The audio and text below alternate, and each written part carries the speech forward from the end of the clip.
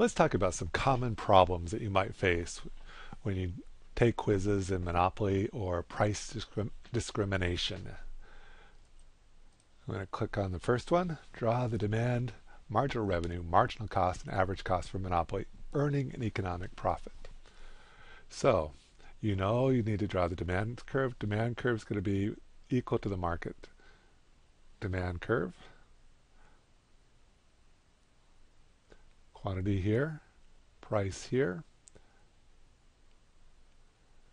demand here. Marginal revenue is going to have twice the slope. Let me put in red, my marginal cost. Then how much to produce? I'm going to put that in blue.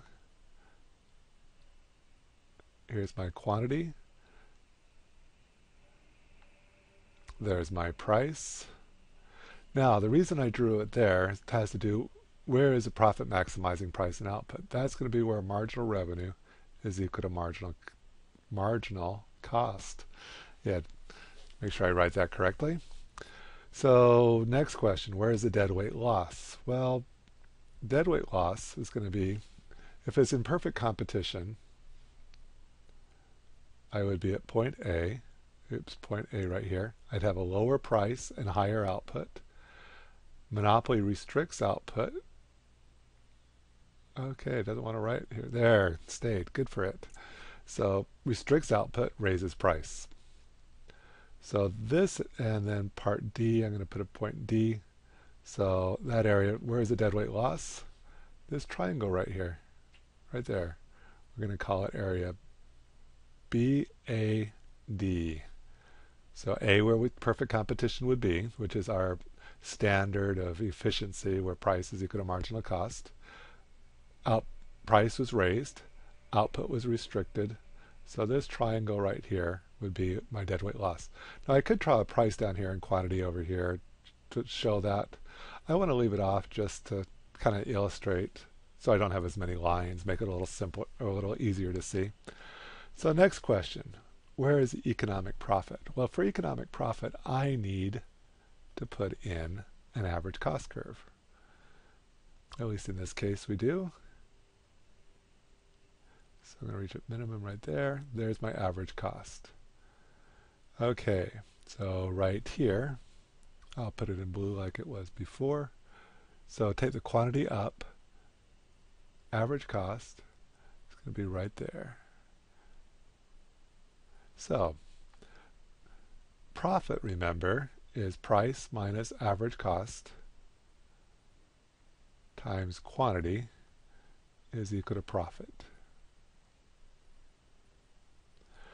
So this area right here, let's put it in green. This area right here, from that point, this rectangle would be my profit. I can just take how much I make per unit times the number of units. I've got my profit. So where's the economic profit? The area above the average cost, below the price, or take the price minus average cost times quantity. Got it. Let's go on. Okay, this one. So we have a demand curve. So actually let's draw it first just to make sure we've got it down. Here's quantity, here's price. So that would be what? 50 right there minus the slope 1. Marginal revenue is going to start, oops. Let's draw it. Okay, so we'll start at the 50. That doesn't look perfect. It would be about twice the slope. Let's try it one more time. See if I can get it. My slope, I want it to cut it right about there. So there's marginal revenue. There's demand. Marginal cost is 10.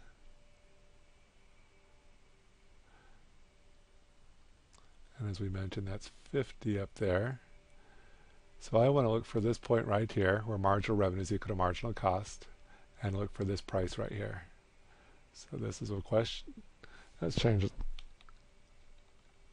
Let's change it. So my one question is, what is this price and what is this quantity? Okay, let's do it. Find those. We know demand is 50 minus Q. As we just mentioned, marginal revenue is equal to 50 minus 2Q.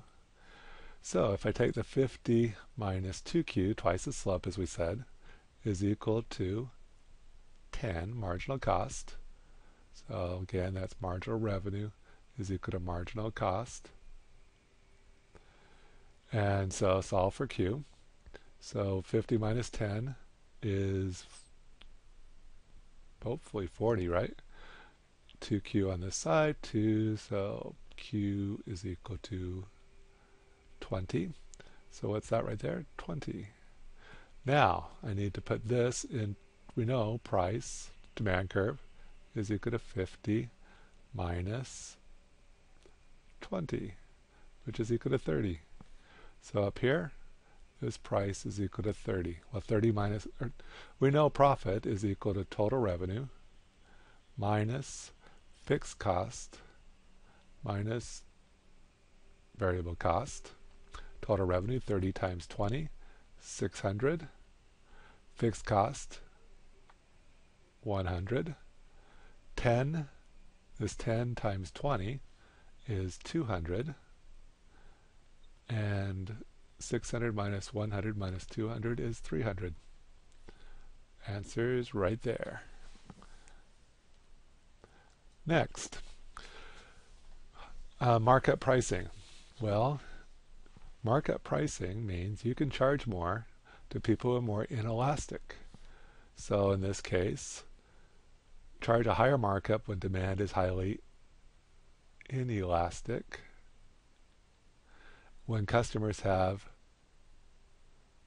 few, it's going to be more inelastic when there's not good substitutes out there. If you have perfect substitutes out there, it's perfectly elastic, and perfectly competitive firms can't price discriminate or can't mark up price.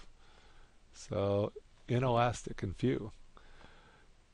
So it helps to have a differentiated product where there's not good substitutes. Okay, let's talk about price discrimination. Assess the validity of the following statements. Price discrimination is more likely to occur in monopoly-type markets. Well, if you want to charge different prices to different people, you're going to base it, as we just saw in market pricing, based on their elasticities. If somebody's more inelastic, you charge them more. If they're more elastic, you don't charge them as much. But that means that some people, if they can arbitrage, as we'll say in the next question, can buy from the person you're selling at a low price and sell it to the person who's you're charging a high price to. And that destroys your ability to price discriminate as well. But so price discrimination is more likely to occur in monopoly. Absolutely. You can't do it in perfectly competitive markets because you can't have a markup price. So our answer right here is that's right.